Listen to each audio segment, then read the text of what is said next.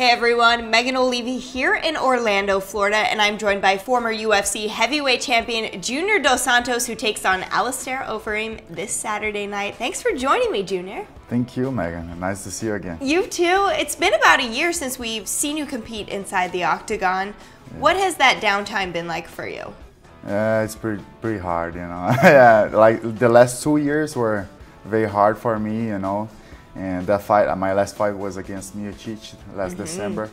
Well, I just want to, you know, let all these things behind and now walk forward for new things. Being that you did have a year off, for a guy that competes for a living, do you kind of go a little stir crazy, like wanting to do things even though you know that you probably can't? I think we athletes, you know, we live from that, you know, that's everything what we do is training. So we have to train every day, you know, and that makes me feel, when I don't train, it makes me feel nervous, makes me feel like, you know, I'm not as nice as I am normal. So I think that's it. Within the past year, you've also made a big life change. You started doing a camp at ATT. Yeah. How did that decision come about? I really like it, you know, to be here in America, training. The facilities here are way better for us, you know, the structure of the gym, like to bring heavy weights to help us, you know, that's, everything is easier, you know. So then I was thinking about it and I said, man, maybe it's the time. And I know everybody from, from ATT.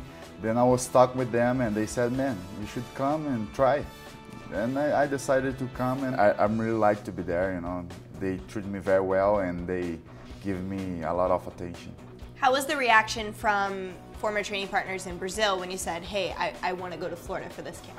I think they were a little surprised with that, you know, but some of them, actually, all of them, you know, they said, yeah, if you feel that, you have to go, you know, and try whatever you want to try, you know. So that's why I'm here. What do you think made the biggest difference for you in this camp compared to what maybe a camp would be like in Brazil? What do you feel like was the biggest benefit of being in Florida? I think you know, the structure, of course, of the gym, you know, we could do everything, every training just in one gym. So not too much driving. It's good. And also we brought some heavyweights to help. Let's talk about Alistair Overeem. This is a fight that I think MMA fans thought would happen many, many times over throughout the years.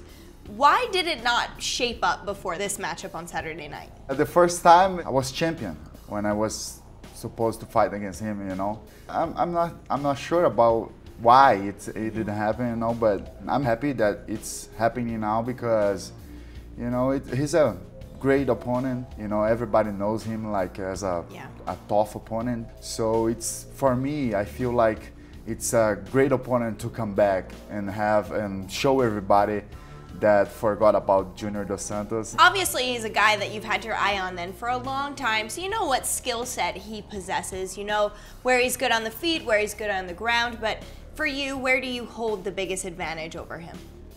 I'm trying to be more confident, you know. I always train everything, you know, jiu-jitsu, wrestling, but I'm trying to be more confident during the fight to use those techniques. Sure. But my first strategy will always be try to knock my opponent out. So I believe so much that I can knock anyone out.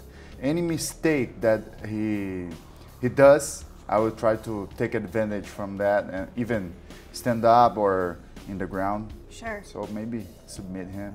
Yeah, hey, that'd be interesting. Something like that. Yeah, we get to see all different ranges of Junior Dos Santos. Yeah, we have to take care because he got a pretty good grapple skills. We're excited for this matchup. I know fans always love watching you fight because no matter what, you bring the fight, no matter who your opponent is. But I've got to imagine you are fighting in the back of your mind to also prove a point to say, hey, I'm next in line for the belt.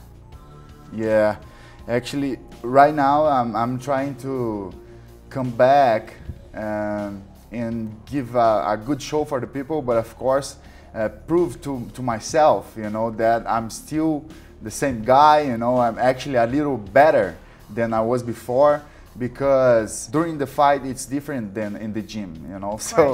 So everything what I want now is to come back and get a big win. And if I got the chance to fight for the title, that's great. Next year I want to do like minimum of 3 fights, because long time I'm not fighting, and I live from that. So, so it's very important for us, you know. Of course. I want to ask you about something that I find interesting in your answers. You're saying that you're trying to find confidence, or you want to be confident.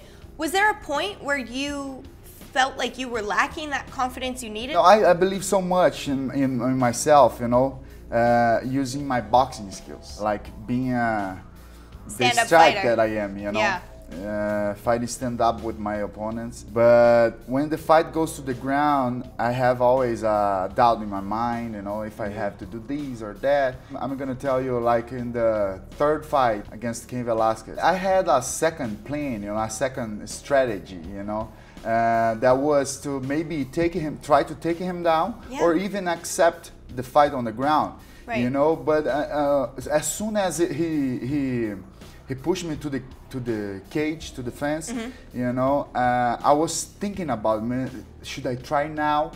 And it can't happen during a fight. You can't thinking about it. You know, you have to do the thing, and that's it. In 1 second, I thought all these things. So I think everything has to be automatic in your mind. You know, you can't stay thinking about things. You just have to do. That's why I say I have to be more confident, you know, to use my jiu-jitsu and wrestling skills. Do you feel like your training partners and coaches around the ATT camp have helped with that? I think they're helping me a lot, you know. I feel like a kid, you know. And yeah, I'm having good times with them, you know, and I think I'm gonna be better. We are so looking forward to your fight. I do want to ask you about this fight that they announced for February, the Verdum and Cain rematch. I saw you in Mexico City when they fought for the first time. How do you see this rematch going down? Because you're an expert on both of these guys. What was very interesting, very different for me there in Mexico, I was very surprised with that, was that Cain Velasquez was completely exhausted in the first round. That was so different, you know. A guy that I fought and that never gets tired, and then in the first round he was tired. Of course, Verdum has the jiu-jitsu weapon, let's say, to avoid his takedowns and to make him worried about, you know. But I saw that and I said, man, Verdum didn't fight against the same guy I fought, you know. So if Velasquez comes for this fight now with the same stamina as he used to have, I think he has a pretty good chance to be the champion again, you know. But if don't, I think Verdum will keep it. Excellent. Well, we always appreciate your predictions, but we are so looking forward to seeing you fight this Saturday night. Always a pleasure to watch you perform. Best of luck, Junior. Thank you very much, man. Thanks.